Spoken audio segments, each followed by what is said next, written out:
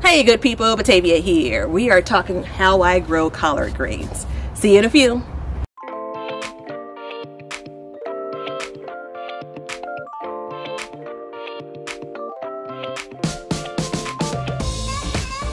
Okie doke, quick housekeeping items. Thank yous to those who like, watch, comment, subscribe, and share Be Better Garden. We appreciate it. If you haven't subscribed already, consider it. There's a button below. And if you do, hit the notification bell so you're alerted each time I share more #GardenJoy. Alrighty, so next housekeeping item, I do want to cover some of the basics when it comes to collard greens and the setup I have here. And then we're going to dig into 5 things that I do when it comes to growing my collard greens. First off, this garden bed, this raised bed, sits on my concrete patio. I grew collard greens in this bed this year. Last year, it's the same bed size that I grew it in, and that's about 3.5 feet wide and 7 feet long. It's not very intentional. That's just when I was getting the wood cut, that measurement worked out. So I have this bed set up. And for the collard greens, which I think is really important when it comes to when I grow them, I planted these in June, and pretty much that's been my past. Like, my garden gets planted late May, early June, a year or two even as late as July. But in this case, this year I planted these in June. These were transplants, and that's the first item. So I want to make sure that for me in my area that I'm not starting outdoors and direct sowing seeds. I want to give those plants a head start, if you will. So the first item is going to be kind of what you're planting.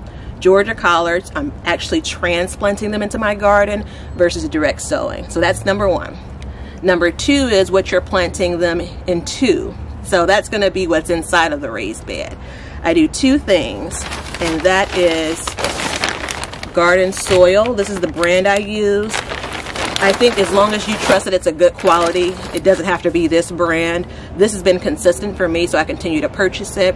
It runs me previously about $7 a bag. It's 2 cubic feet. And more recently, it's been on sale for like half that price, so more like $3.50-ish a bag, which is a killer deal. I use that in many cases, especially with how soil compacts, especially with this being on the concrete patio, soil escapes from the bottom. I generally top this bed off in most of my garden beds each year with 1 bag or more of soil.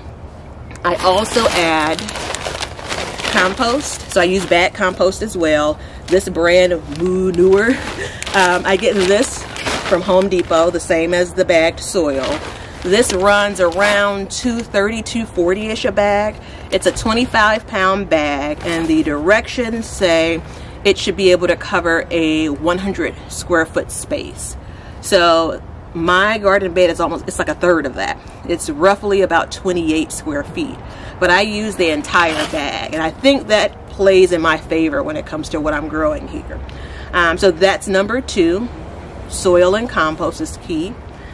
Third thing is mulch. So I use wood chip mulch, and it's really because I receive, or I should say I go and get, free mulch from a city program we have here in Chicago. And so I make sure to have my beds covered for a couple of reasons. 1, it helps with moisture. It also helps cool down the soil. The only kind of con, if you will, that I've noticed when plants are young, this year especially, I noticed that what I believe were roly-polies were actually eating away at the young seedlings. So what I just did was brush away the wood chip mulch until those transplants actually grew up a bit. At that point, move the wood chip back around the plant, not on top of the plant, but back around the plant, and all was well. So that's number 3, having some type of resource, and it doesn't have to be wood chips, but that can help protect the soil, help you retain water, especially when I'm growing them in the heat of the summer. So that's number 3. Number 4 is cover. So I'll show you a shot of what I use. It's called tulle fabric.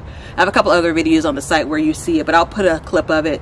It's the fabric that you use for tutus, right? So I get it from a fabric store, specifically Joann Fabrics. It's, I think, like $2.99 a yard, but they always have a sale where it's like 20% off of your entire purchase. I can't exactly remember the exact measurements for how many yards it takes to cover this bed, but I've consistently used that over the last, I think, 3 years. And the key there is it helps protect the greens from the cabbage moth, the white moth that flies around. If I don't cover a bed, or I don't cover veggies like this, I'll see the green caterpillars and they start to eat away at the leaves. So that's been really crucial to keep the greens healthy. So that's number 4, making sure that it's covered. And I mean immediately after you plant, immediately after you harvest, make sure you're covering that bed back up.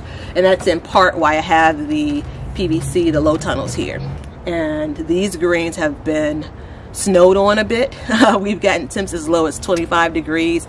They're super duper cold tolerant. There's obviously some drooping that's gonna occur, and then once the temperature warms up like it is today, they'll come back to life. So number 5 is water. I know you thought it probably was gonna be fertilizer, but while I have improved on that in the rest of my garden, it really didn't happen for the collard green bed. So water though, that's going to be important, especially with I'm growing them in the heat of the summer.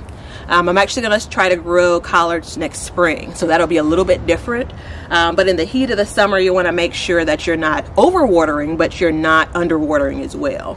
Generally, I water once a week, and it's until I feel like there's a soaking of the soil. In some cases, I can see the water escaping from the bottom of the bed. I will admit, though, there's some weeks where I noticed that these leaves were drooping in the summer, and I knew that it was time for me to water. So that's what I have. The type of green that I use is Georgia collards.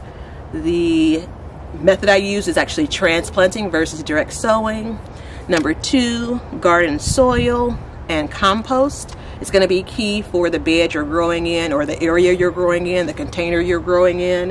One note, for my containers, I don't use garden soil. I use a combination and sub in potting mix for the garden soil, just because the garden soil is a bit heavier.